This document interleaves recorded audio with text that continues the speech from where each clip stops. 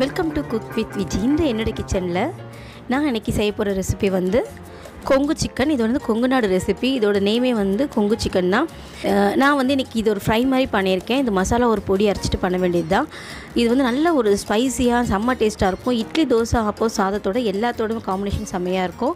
என்னோடய சேனலுக்கு சப்ஸ்கிரைப் பண்ணிக்கோங்க. பக்கத்தில் இருக்க பெல் நோட்டிஃபிகேஷனை கிளிக் பண்ணிக்கலாம். ஒரு கடாயில் இதுக்கு மசாலா ரொம்ப இம்பார்ட்டன்ட்ங்க. இது வறுக்கிறது.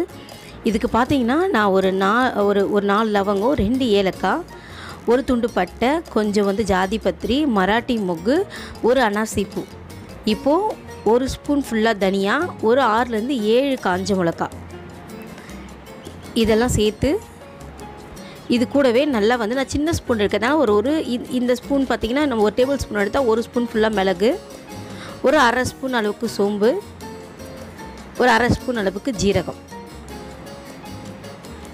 இந்த மசாலா பார்த்திங்கன்னா எல்லாத்தையுமே சேர்த்து நல்லா வந்து கொஞ்சம் செவக்க வறுக்கணுங்க. இதில் வந்து கொஞ்சம் இந்த கறிவேப்பிலையும் சேர்த்துப்போம். கறிவேப்பிலை நல்லா ஃப்ரை ஆகணும். இதோட இது வந்து ரொம்ப தீயக்கூடாது, ஆனால் அதே சேம் டைம் நல்லா வந்து வறுத்துருக்கணும். உங்களுக்கு எடுத்து பார்த்தாலே அந்த கறிவேப்பிலெலாம் வந்து கொஞ்சம் நல்லா அப்படி உடையிற அளவுக்கு இருக்கணும். அந்தளவுக்கு மசாலா ஃப்ரை பண்ணி நல்லா பொடிச்சிருங்க. இப்போது அதே பேனில் ஒரு 75 ml இதுக்கு வந்து நல்லெண்ணெய் சேர்த்துருக்கேன். 2 காஞ்ச மிளகா, ஒரு 100 கிராம் அளவுக்கு சின்ன வெங்காயம். இதுக்கு நல்லெண்ணையும் சின்ன வெங்காயம் ரொம்பவே வந்து ஒரு சிறப்பாக இருக்கும், ரொம்ப சூப்பராக இருக்கும் இந்த டிஷ்ஷுக்கு. உங்களுக்கு நல்லெண்ணெய் ஸ்மெல்லு பிடிக்கலாம், நீங்கள் நார்மல் நம்ம ரீஃபைண்ட் ஆயிலும் சேர்த்துக்கலாம்.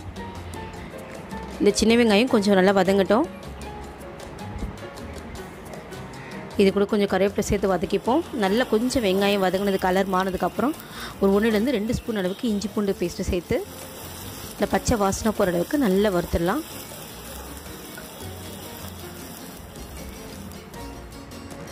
இப்போது நான் 2 தக்காளி சேர்த்துருக்கேன். தக்காளி நிறைய சேர்த்துட வேண்டாம், கொஞ்சம் நார்மல் சின்ன சைஸாக நான் 2 தக்காளி எடுத்திருக்கேன்.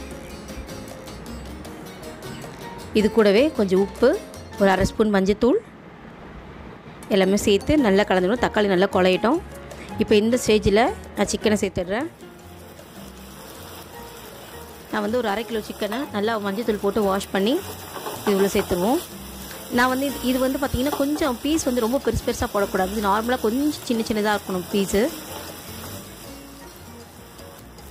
ஓரளவுக்கு நல்லா வதங்கினதுக்கப்புறம் நான் வந்து காஷ்மீரி சில்லி பவுடர்ன்றதால 1 ஸ்பூன் அளவுக்கு நான் சேர்த்துருக்கேன். இது நம்ம வறுத்து அந்த பொடிச்ச மசாலா. இது 1லேருந்து ஒரு 3 ஸ்பூன் அளவுக்கு சேர்த்துக்கலாம்.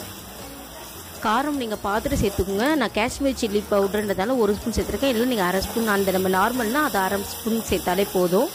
இந்த பொடி வந்து நீங்கள் செக் பண்ணிவிட்டு கூட போட்டுக்கலாம். நீங்கள் 2 ஸ்பூன் போட்டுவிட்டு, ஆனால் 3 ஸ்பூன் வந்து ஒரு அரை கிலோவுக்கு இது கரெக்டாக இருக்கும். 3லேருந்து 3.5 ஸ்பூன் வரைக்கும். இப்போது ரொம்ப தண்ணி சேர்த்துற வேண்டாம், கொஞ்சமாக தண்ணி சேர்த்தா போதும். தண்ணி சேர்த்து நல்லா ஒரு மூடி போட்டு இது நல்லா வேக விடுங்க. சும்மா ஒரு 2-3 மினிட்ஸ்லேயே நல்லா சிக்கன் ஆல்ரெடி குக் ஆயிரும். இன்னும் கொஞ்சம் மூடி வச்சிங்கன்னா கிரேவி இன்னும் நல்லா சேர்ந்து வரும். இது நல்லா சூடாக சாதம் போட்டு சாப்பிட்றதுக்கு ரொம்ப சூப்பராக இருக்குங்க. அதே மாதிரி இட்லியோடு நல்லா போகும், கல் தோசையோடு சூப்பராக போகும். நல்லா மேலே கொத்தமல்லி தூவி இறக்கிடுங்க. கண்டிப்பாக நீங்கள் ட்ரை பண்ணி பார்த்துட்டு உங்களுக்கு கமெண்ட்டை சொல்லுங்கள். சப்ஸ்கிரைப் பண்ண மறந்துடாதீங்க, லைக் பண்ணிவிடுங்க.